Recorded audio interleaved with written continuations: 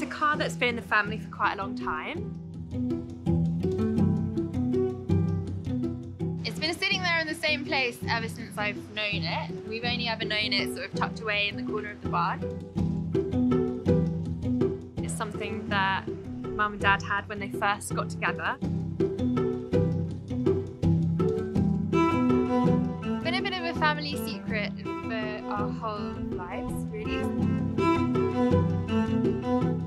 And it's been sitting in storage for about 50 years, and now it's coming out.